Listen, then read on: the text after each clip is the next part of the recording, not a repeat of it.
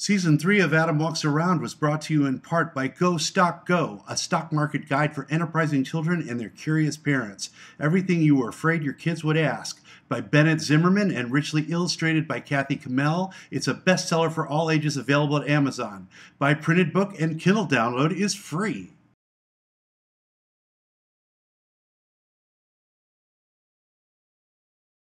We're on the move again. After 2 months in Indonesia, it's time for a change of scenery, and we're going to be hitting KL, Kuala Lumpur, the capital of Malaysia.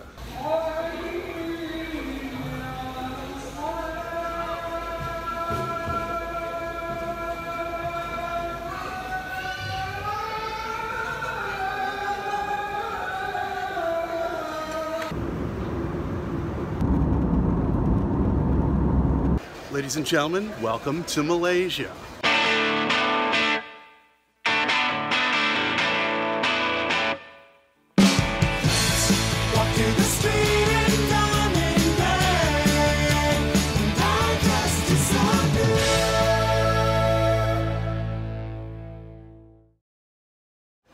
Now, I haven't walked us through the procedure every time you hit a new country, so there's a couple of things you got to do.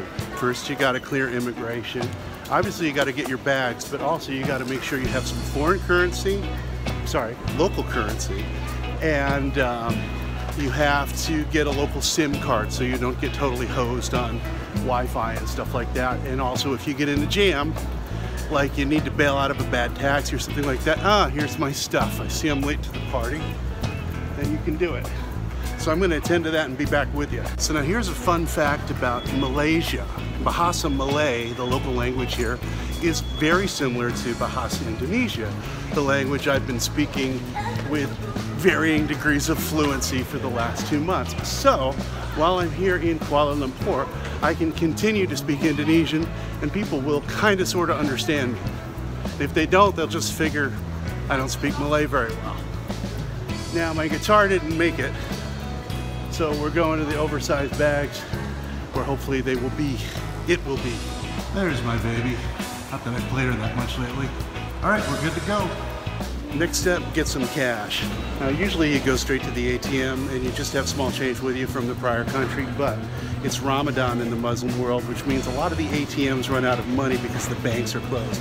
So I actually hit the ATMs early and often in Indonesia, and I'm kind of loaded. All right, next is customs. Now, since I'm carrying quite a bit of electronic equipment for my music stuff, I always worry a little bit that they're gonna ding me for that, but usually they're most interested in my CPAP machine, which I use to treat apnea, and they're not used over here that much. In fact, I'm hoping in Kuala Lumpur I can buy some supplies because it's a fairly big city. No issues there. So we just got to get the SIM card, which will take us over there, and then get ourselves into Kuala Lumpur, which is about a half-hour straight shot from here. But I've elected to cheap out and take the bus, which takes more like an hour, but it costs about 8,000% less. So what happens is when you get here, they'll give you a bunch of different plans. They basically usually herd you into one or two. The price varies. It's going to be $9 for me to have internet, 60 minutes of local calling, and a few texts, which is, it's okay for 8 days. And so I will have, in the phone I'm filming on right now, a Malaysian SIM card. She's registering my passport so that they can prove I'm not a drug trafficker or something like that. And now we're good to go. So I got to turn off the phone so she can do her job.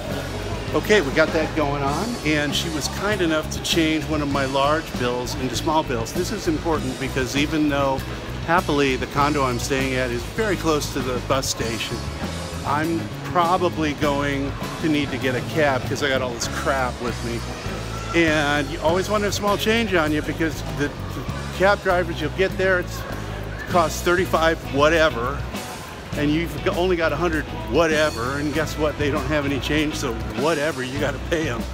Now let me tell you a little bit about Kuala Lumpur. It's actually a really cool city. Now I've only been here once. I've been at this airport several times, but I usually stayed at the airport hotel. I was here pretty early on with my first with my first girlfriend I told you about a few episodes back, and had a really good time there, and I haven't really been back since. Had a really good impression of Kuala Lumpur, or as the locals call it, KL. Got a lot of things I want to do here. I want to get my hair done. I know a lot of you like the white hair, but I'm over it. I'm ready to go back to the dark, and if you don't like it, don't worry, it'll change 5 more times before the series is over. I want to get some CPAP supplies.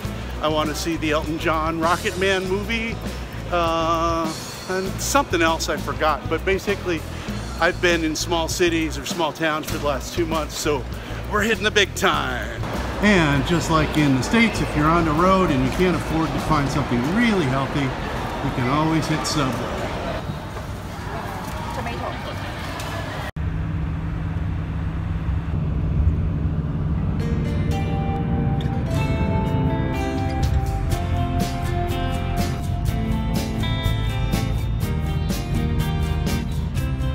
At the bus station.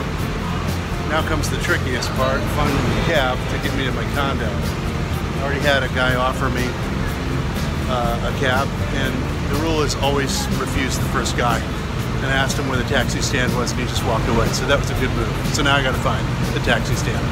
Well, the bus driver directed me outside, but I only see one taxi. And it's getting dark, and it occurs to me that Grab is probably operative in KL, so I'm going to give that a shot. That's always a better bet.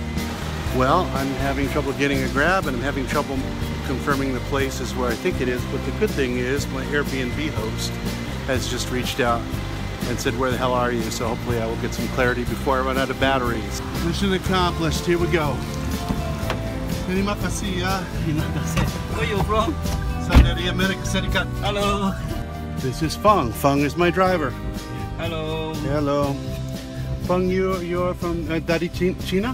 No, I'm Malaysia. Malaysian, but Chinese descent? Yeah, Chinese, yes. Yeah, and you Chinese. You all probably think I'm terribly rude to ask that question, but actually in Malaysia, just like in Indonesia, the religion is part of your identity. The ethnicity is a big deal in Malaysia, am I correct? Yeah.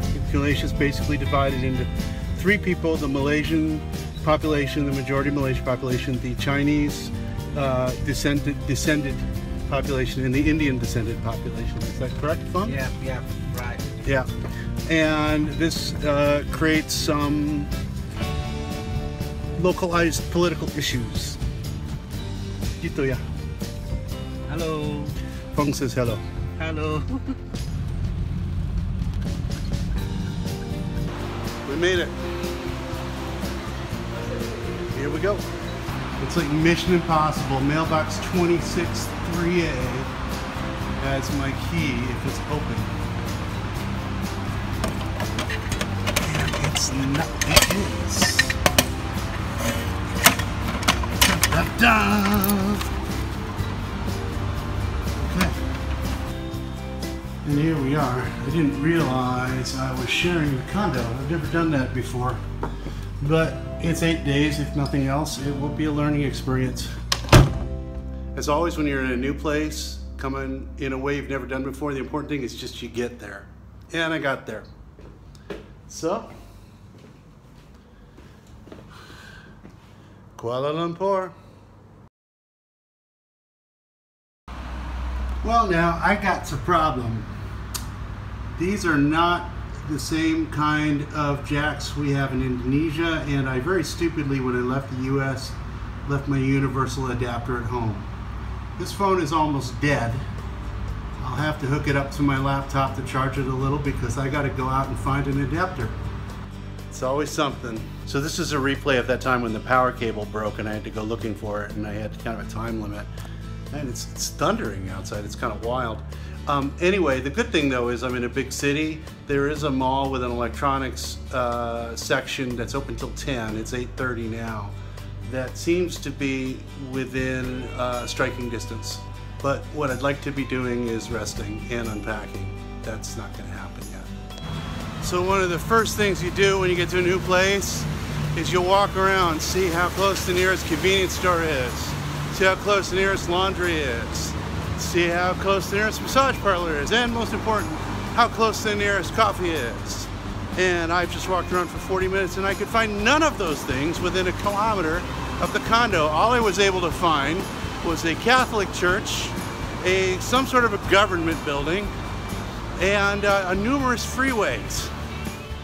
So right after I said I was going to go to the mall, then the host emailed me, said he could get me the adapter, he could get me some dinner. I said, great, that's all great. And I sent him a picture of the adapter. Well, he didn't get the concept of the adapter. He just looked at the plug and freaked out and goes, we don't have that plug in Malaysia, which is like, of course we don't. That's why I need the adapter. So he texted me back and said, well, we don't have that. Do you want an adapter and do you have dinner? I had already said yes to both. Never saw the second message. Went outside just on the off chance something got screwed up, which it did. Walked around in the rain for 40 minutes trying to find something nearby. There's nothing. Came home, no adapter, no food. So out I go. So now I'm, whoa, what's this? Whoa, that's so bright it doesn't even show up. Look at that. Okay, so the only food within walking distance is little Indian takeout shops, which will do in a pinch, but it's not really, yeah, it's not what I call grab and go for me. Indian requires too much thought. So the friendly Indian folks at the store say there's some hardware stores still open down there. This is just non-stop Indian stuff. Oh, it's a good thing I don't believe that getting wet causes colds. So Anda punya tapi Anda bilang tidak sedia? Only one setting. Only one? Only one setting. Tiga setting don't have. You don't have, but you have right here. Yes. Only in here. Yeah, this will work, right? Yeah, so berapa? Even 5 ringgit. What's that? 5 ringgit. Okay, but only you, satu saja. Maksud satu saja. Okay. All right, so that was a lucky break. So now let's find some food. It's like the Blues Brothers. They got both kinds of food, Indian and Indian.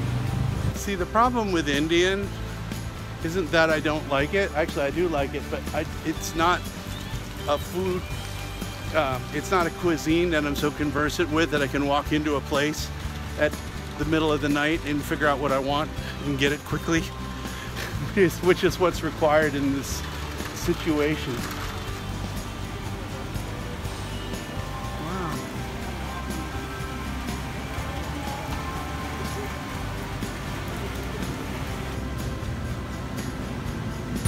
Okay, this helps me. Pictures.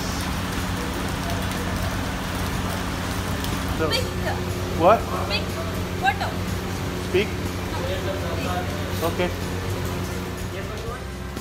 Anything like that is good. Do you want this one?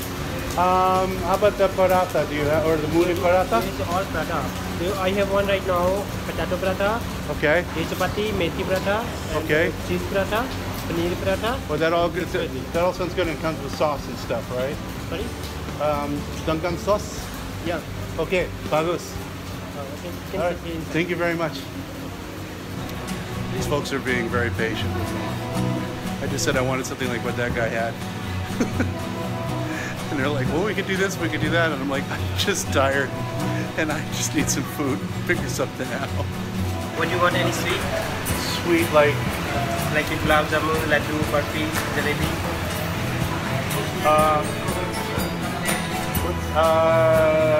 Sure. Anyone can. Yeah. Some bread stuff and some sauce stuff and some vegetable stuff. Terima kasih banyak. Thank you, sir. And this is why I didn't want to pick Indian. What do you want? Vegetable, anything. What have you got? You want Nescoffee, anything? Well, coffee, I've got to be up a week, a long time. Beer? Beer? No. No, that's a great idea. No, what do you want? You want Meloes? Do you have a beer? No. No beer. Meloes? Meloes? Is that good? Sweet? Normal sweet. Normal. Normal sweet. Sweet. Medium sweet. Medium sweet. Okay. Thank you. Very nice. Terima kasih. How do I say thank you in Indian? Harumamsi. Harumamsi.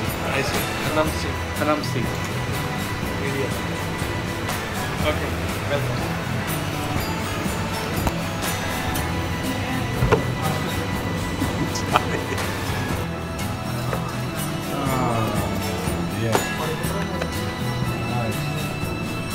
Terima kasih.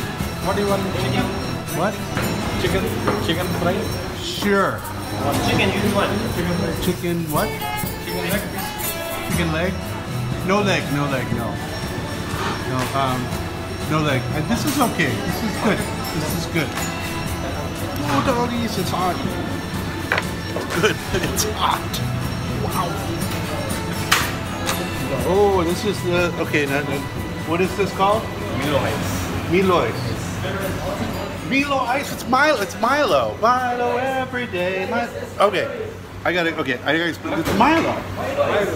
Okay, this is a big moment. Okay, so I have to explain this. Everybody's looking at me like everybody always is every time I do this. So Milo is this drink, kind of like Ovaltine, that's over here in Asia. Everywhere has it.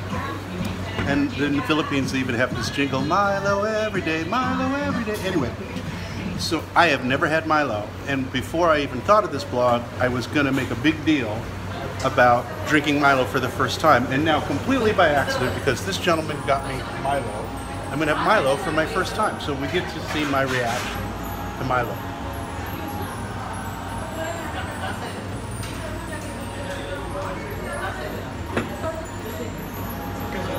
Very good, thank you. What is your name? Sing. Singh? Long Singh. Okay, I'm Adam. Thank you, sir. Thank you for welcoming me to your restaurant. We'll give you a good review. Oh, I got seconds. Thank you. It's very good. 16 bucks. 16. Okay, it's good. It's, $4 basically. Thank you, everybody. Madam. All right, those guys saved my ass. Svin Vasa, those guys. If you're ever in Kuala Lumpur, they'll treat you right.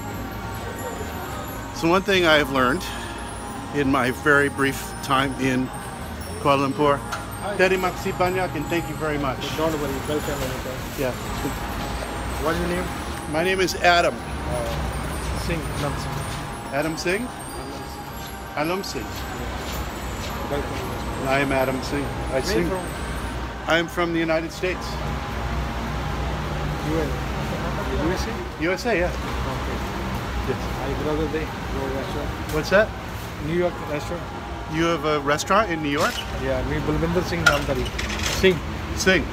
Balwinder Singh. New York. That's great. Yeah. Well, Vegetarian.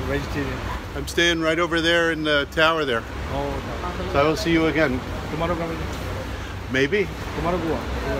Tomorrow what? What day go back? What day I go back to the U.S.? Oh, I'm never going back. I like it too much in Asia. Oh, don't worry. Yeah. Oh, I'm not worried. What? Welcome. Anytime restaurant. Thank you very much. Okay, don't worry. So one thing I've realized already is that the Indian population here in Kuala Lumpur do not speak Malay, which means my Indonesian cum Malay is useless in communicating, and we're back to the age-old language of gesturing and broken English. So yeah, if you ever want to do what I do and just bounce around countries, then I just showed you how to do it. And the whole part where something goes south unexpectedly, when you get there, that's pretty much happens all the time, right guys? All right. So yeah, my roommate, who didn't understand what an adapter was, also didn't have any clean towels ready for me because he was in Bali and he didn't have time to do it. It's gonna be a long week. Hey, Adam here, future Adam. And I just want to thank each and every one of you that contributed to the successful GoFundMe for season 3 of Adam Walks Around. I'm just grateful beyond words, and I'll keep trying to make the best show I can. Thanks.